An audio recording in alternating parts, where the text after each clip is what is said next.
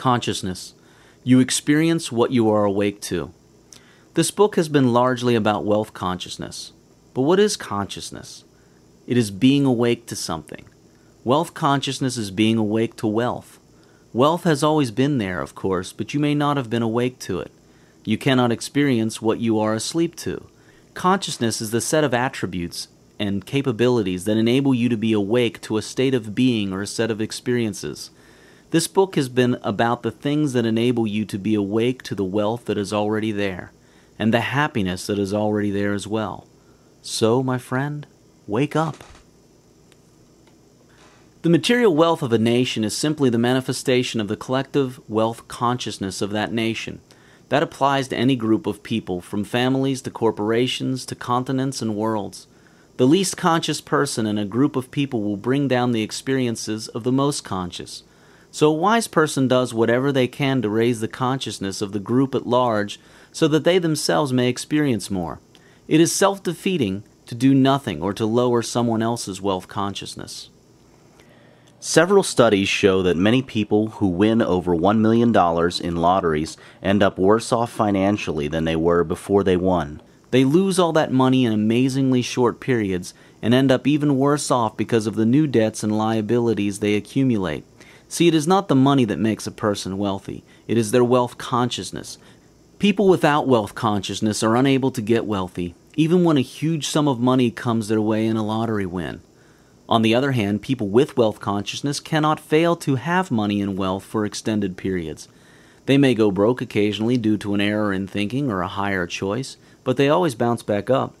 They have no fear of getting broke because they know even if it happens, it is temporary and they are designed to come right back up. You can take away all their money and within a year they will be wealthy again, or at least be on their way to wealth. Luck has nothing to do with it.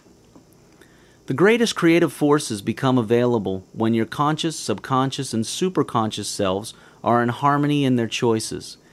You make them so by raising your consciousness and awareness to all three levels of yourself. You become aware and conscious of things you used to do subconsciously and so on. You can do this by deciding to be aware. Decide to be mindful and deliberate. Watch your thoughts and actions and dreams instead of walking about daydreaming in a daze and doing things on automatic. It would also be a good idea to consider vipassana, mindfulness meditation. It is one of the best ways of increasing your awareness.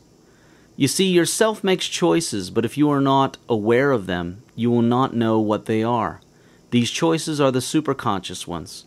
You start becoming aware of them by honoring your feelings, not emotions or thoughts masquerading as feelings, but genuine feelings. You also become aware of your superconscious through meditation. You also make choices consciously and you make some subconsciously. You can increase your awareness of your subconscious choices by deciding to be aware, watching your thoughts. For example, in the past you may have had idle thoughts of fear and indecision regarding a particular topic. These thoughts went on in your head all the time as you did other things. They were background thoughts. Well, now what you should do is watch your thoughts and do not allow any idle daydreams that keep tossing about an issue like a wild monkey in a cage. The point is that if for a particular decision these three levels all choose differently, your results will obviously be mixed and confusing to you. The way to fix that is to raise your awareness on all levels. The source of all creation is a field of infinite possibilities and creativity. Our true self is one with the source, in the same image and likeness. When we are conscious of that and believe it is so, we tap into this field of infinite possibilities and our inherent creative abilities. You must have wealth consciousness that knows no poverty, or more accurately, the illusion of poverty. Work on it until the idea of poverty is laughable, until to think that you can possibly become poor is a ridiculous idea to you. You create money by increasing the value inside you. You do that by reading books like this. You also do that by remembering your true self that is in the image and likeness of the source, abundant by nature. You then experience money by exchanging the value you have built in you. Exchange it with others by providing services, goods, and money to others in exchange for their services, goods, and money. Remember that people have unique purpose or ability within them. They fulfill part or all of this ability or purpose. They create something out of and by it by using their internal value. Their creations are therefore unique, and the exchange of these unique creations is what brings about the paper or cash money. Paper or cash money is just a medium of exchange for our uniquely developed internal value. Build wealth by building your inner value. Experience wealth by carrying out your purpose and ability using that built-up inner value. It all lies inside you. To build external wealth, build internal value, then exercise it. It is that simple. The biggest components of internal value are instantly available to all. These are faith or certainty, imagination, inquiry, and focus. Activity, taking action, translates inner value into outer value, material wealth. Wealth follows those with wealth consciousness. It is not the other way around. Wealth consciousness comes from states and thoughts of prosperity and wealth full of confidence.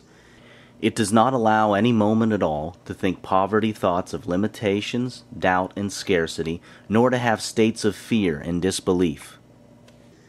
The earning of money has nothing to do with the direct manipulation of the papers you now call money. It has all to do with wealth consciousness. Wealth is a predictable result. The causes of wealth are predictable and accessible to all without exception. To the extent that you have wealth consciousness inside of you, outside things will enable you to experience wealth or hinder you from experiencing wealth. This is the same for happiness. To the extent that you have happiness inside of you, outside things will enable you to experience happiness or hinder you from experiencing happiness. And it is the same for everything else. Peace, love, non-judgment, non-condemnation, non-segregation.